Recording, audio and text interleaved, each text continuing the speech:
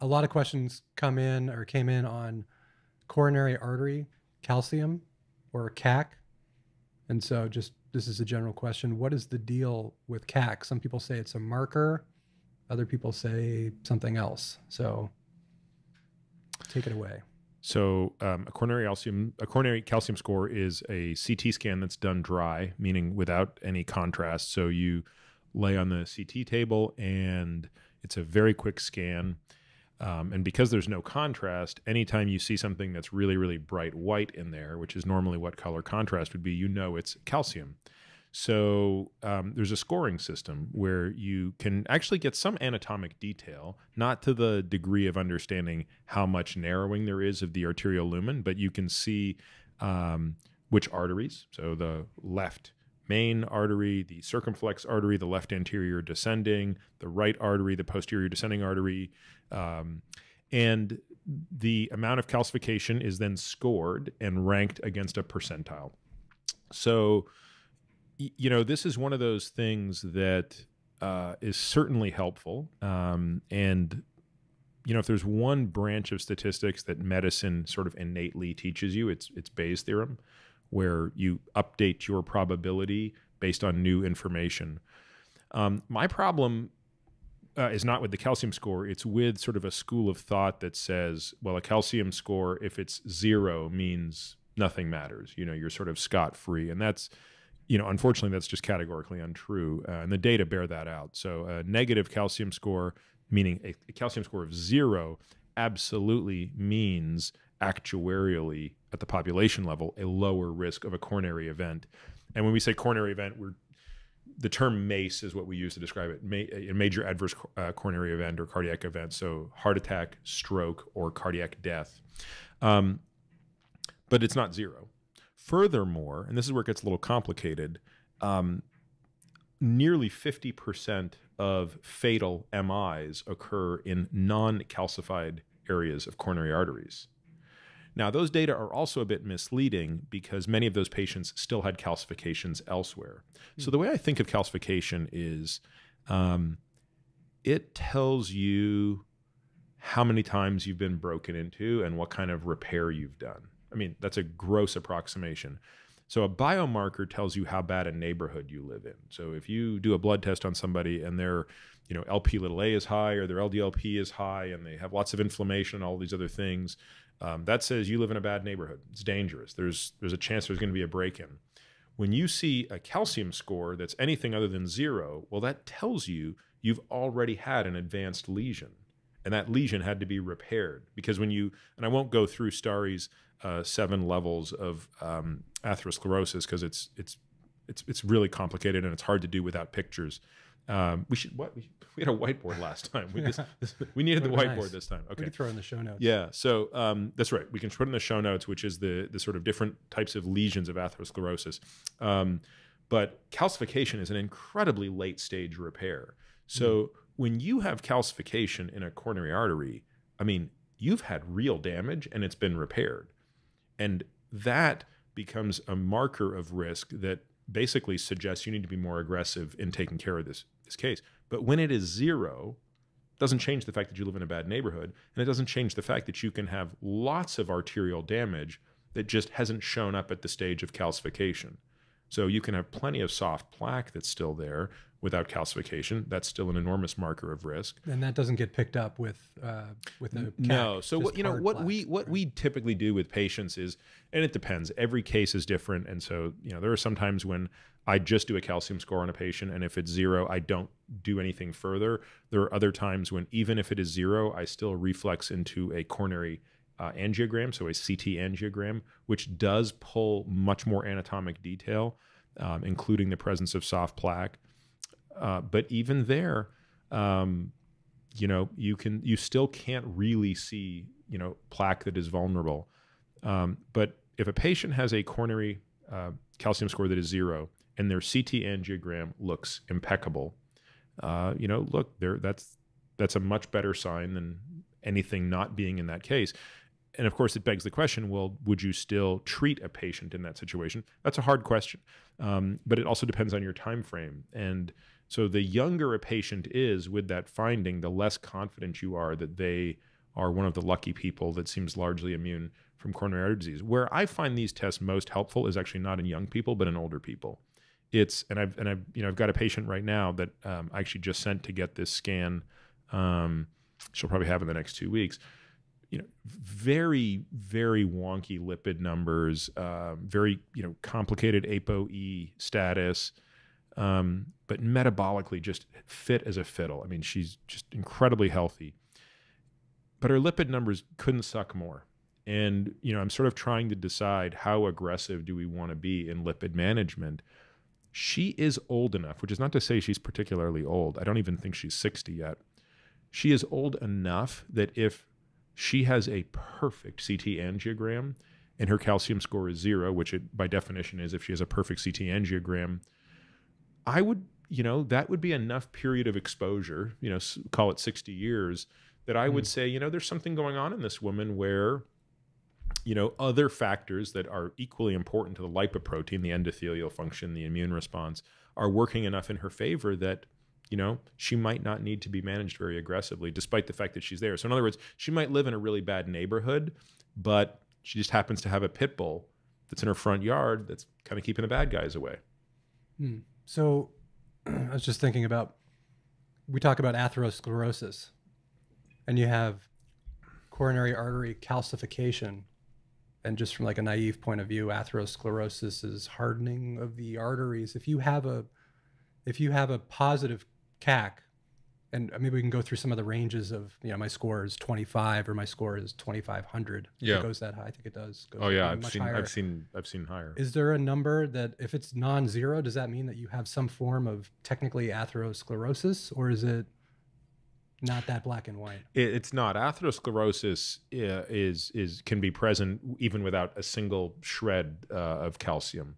And to your question about the number, it really is a function of your age as well and gender. So the number is not nearly as important to me as the percentile. It's where do you stack up against your peers. So for example, a calcium score of 6, if you are 35 to 40 years old, would put you at the 75th to 90th percentile. That, even though that is a tiny, tiny, tiny burden of calcium, that's a significant problem. A calcium score of 6, if you were 80 years old, means you have no calcium. Even a calcium score of 6 to 10, if you're 60 years old, would be considered quite low. So yeah, it has to be taken in the context of age. Have you looked into, I know it's, what is it? Arthur Agustin, it's the Agustin score. Yeah. And there's some things that they look at. I think a couple of things they look at the volume and the density. That's right. Double clicked on that stuff? And if that, would that further stratify risk? I don't use that to further stratify, but where I think it is going to become more and more interesting is there are more and more data emerging that say that not just the burden of calcium, but the density of calcium while on therapy may be more predictive. So I don't know if this literature has been published, but I've seen it in abstract form where on statin therapy, well, so here's what we already know. We already know that in general, when a patient has a calcium score of something that's not 0, you put them on a statin and over time their calcium score expands. Even though that sounds like a negative thing, it turns out to be a good thing, provided they've been on a statin. So that seems to be a plaque stabilization. I've seen data, again, I don't think I've seen this in full published form, but certainly in abstract form that says as the density of plaque, or the density, of calcium increases on statin therapy, that also it portends a better outcome or a greater stabilization. Now, very recently, data came out on PCSK9 inhibitors that said the opposite. So patients on PCSK9 inhibitors, which by definition in the studies, Fourier and Odyssey were also on statins, actually saw a reduction in plaque volume or calcification, and we know that they had positive findings. So, truthfully, that just tells me there's a lot we don't know yet. And I think it's, I find it difficult to use and not necessarily helpful to use serial calcium scores prognostically.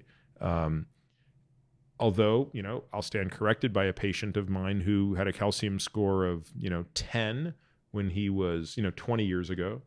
So, before he was my patient. But if you look at, he's had a number of calcium scores over the past 20 years, and they've gone from 10 to, 40 to 170 to 650 to 1500 to 4000. So, and this is actually a very interesting case because this is a patient whose lipid levels are not horrible. He's not a guy, because he's obviously been medicated for a large part of this period of time. He does not have an elevated Lp(a), but his family history is really significant for cardiovascular disease. His father had his first MI in his 40s. This is a patient, in fact, who I said to him, I said, if I would have bet stupid sums of money without seeing your labs that you had an elevated Lp(a), because for all intents and purposes he looks like someone who would have an elevated Lp(a), and he doesn't, which again speaks to just the complexity of the disease. And there are undoubtedly other genetic factors, because clearly this is genetic, that we haven't yet elucidated. So, and when you're talking about the percentiles, I think I've seen like MESA, the multi-ethnic study of atherosclerosis. They have a calculator, I think, as well, that you can look at your risk, and you can, just like you were talking about, that you could have a score of 5, and that would denote high risk depending on what you plug in for your age, what your age actually is compared to somebody older. Right, and you can also use other risk factors. Do you smoke? Do you have high blood pressure? Again, atherosclerosis, there are sort of 4 things that are out of whack when you're getting atherosclerosis. And there are therefore obviously an infinite number of combinations given how multivariate each of those things are. But sort of if metabolism is out of whack, if lipoproteins are out of whack, if inflammation is out of whack, if the endothelium is not functioning well, all of those things are going to predispose you. And the statin thing, that's sort of fascinating too, that you could have more stable plaque, which also I think suggests too that when we talk about calcium, we might say, oh, calcium is bad. It's not. It's probably a bad sign, but the calcification is it's sort of the repair. That's absolutely correct. The calcium per se is not the problem. It is that it tells you something bad has happened, and that's so important for people to understand. It's, if anything, the calcium's probably doing more benefit than harm. Yeah. It's the fact that you have it that's upsetting. Yeah. Upsetting. And so it's looking. And it's not a biomarker, it's actually looking at damage, but in a sense, it's telling you that the damage has already been done, which may be a predictor of future risk. Correct. And that's one of my big pet peeves, is when people talk about a calcium score like they talk about a biomarker. It is not a biomarker. It is a backwards looking piece of evidence that you have disease and that damage has already occurred to the artery. Mm. Yeah, I think you mentioned that, like you're talking about with break-ins or something like that. Yeah. The break-ins already happened. Happened. Yeah. Yeah, which might, yeah. Okay. I don't know if we want to cover this too, but I remember seeing a paper recently. Actually, we went back and forth a little bit on it with, what is it, the Cooper Clinic in Colorado? Is it Colorado? I thought it was in Dallas, but okay. In Dallas, yeah. No, you're right. Where they looked at people, what do they talk? Heavy, extreme exercise, yes, endurance exercise, and they looked at CAC. They didn't do a follow-up, but they looked at their baseline CAC, and then they looked at how much exercise they did, and they stratified. And one of the things, one of the people that I think either is involved in the study or has done work on this, he called it Hearts of Stone, I think, or something to that effect. Where this was in JAMA a few months ago. Yeah, and they showed that they stratified for, I forget what the CAC score was, maybe lower than 100 compared to CAC scores greater than 100, and then they stratified into 3 buckets of below 100 and above 100, and the 3 buckets for each. So there's 6 total. The 3 for each was, let's say, low exercise, but probably way more exercise than the average Joe. Yeah. Medium exercise, and then extreme exercise, which is really like at the level of probably when you were training for your Catalina channel and things like that. And what they found was, part of what I think they found too, almost irrespective of CAC, is that in terms of exercise, the people who exercise the most, and this is epidemiology, prospective epidemiology, take it with a grain of salt, but if you compared the general risk of somebody for all-cause mortality or cardiovascular death or things like that, they seem to have much lower rates. But what was interesting is there's a small subset, and it was relatively small when you actually looked at the N of each of these buckets. It was relatively low, but there was a significant number of people, or I should say a substantial number of people, high exercisers, but they were also older, which might get to that 40 push-ups thing. If we might talk about that. They were, about almost 10 years older on average, which, with, you talked about the CAC progression, that they're much more likely to have a higher score, but they had a higher score. When you compared, though, their rates, especially just to the general population, they still had much lower levels of all-cause mortality and cardiovascular death, and probably all the MACE components as well, which... Yeah, I mean, I think in part this speaks to the ubiquity of mechanisms by which exercise is beneficial, but at the same time suggests that, look, there's going to be a subset of either individuals and or circumstances under which exercise can also be damaging to the heart. Now, we know this at the level of, so James O'Keefe has done a lot of work on this at the level of the electrical system. And the way I kind of explain this to patients is the heart's a muscle whose electrical system exists within the wall. So the more often it is stretched and held for long periods of time in said stretch position, the more you are damaging the electrical architecture of it. And so that's why we see a significantly high incidence, almost 10x that of the general population in highly, highly, highly trained athletes for dysrhythmia, atrial fibrillation being a common example. So that type of damage to the heart is pretty well understood vis-a-vis its relationship to exercise.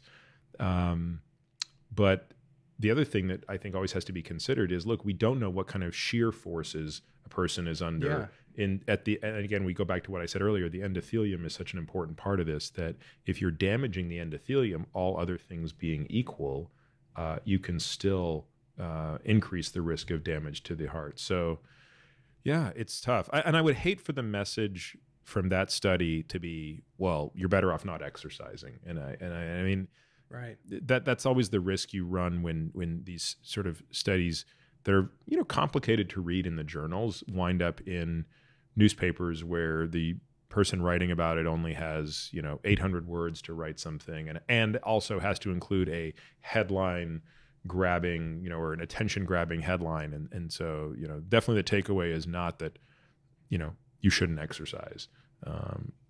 But it's that, there's more nuance to this. Yeah. I would say if I was an extreme exerciser and you have that CAC under 100 and the CAC over 100, all things being equal, I'd like to be in the under 100 group. But when you looked at the over 100 group and you compared them just about to any other, you would say, I would love to have that type of at least associated risk. Yeah. Even with the scores like that. Yep. I think you just like saying CAC. I think there's at least a chance that that's part of. I do. You just, I do. Yeah, you do like to say CAC. Yeah. I love CAC. Yeah. Yeah. By the way, Nick.